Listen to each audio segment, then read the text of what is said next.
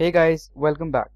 In this lesson, we are going to download Atom Editor, in which we will be going to do all of our coding. So basically, as I told you in the previous lessons, Atom Editor is an open source software that allows you to code, or in other words, allows you to make a program by coding in that software. So to download Atom Editor, we need to open up our browser, and after going to google.com, we need to write Atom Editor. So here is the first link that we need to click, and another way to go to this link is simply write atom.io,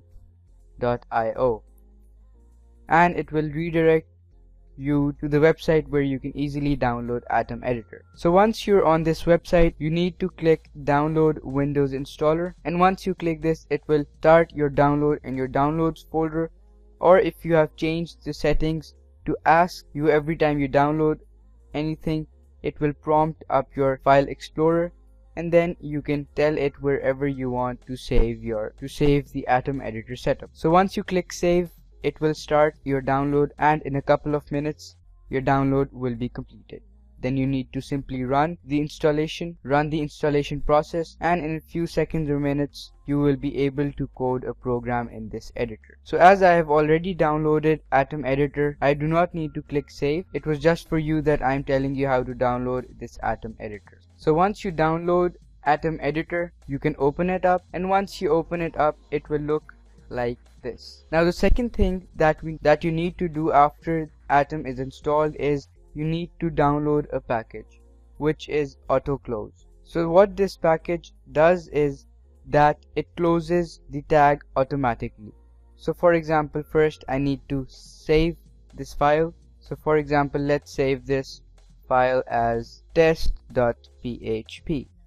So if I save this file, shorten up this navigation panel.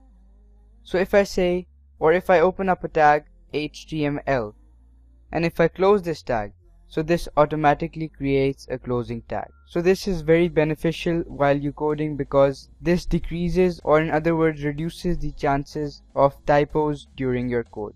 So to download this package, you need to click packages, then click settings view, and then click open, and it will open up the settings where you need to click packages.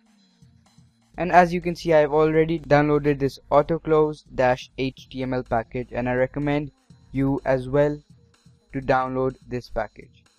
So once it's downloaded, you can enable this package, and it will also close the tags automatically. For example, if I open up a body tag, close it, you notice that it automatically closes the body tag as well.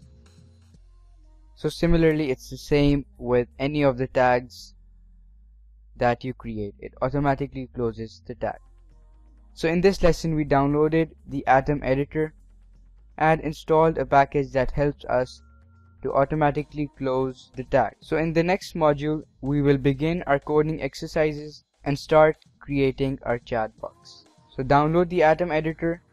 If you have any problems downloading this, feel free to ask me in the discussions tab, and I will reply to your problem as soon as possible. So let's move to our next module.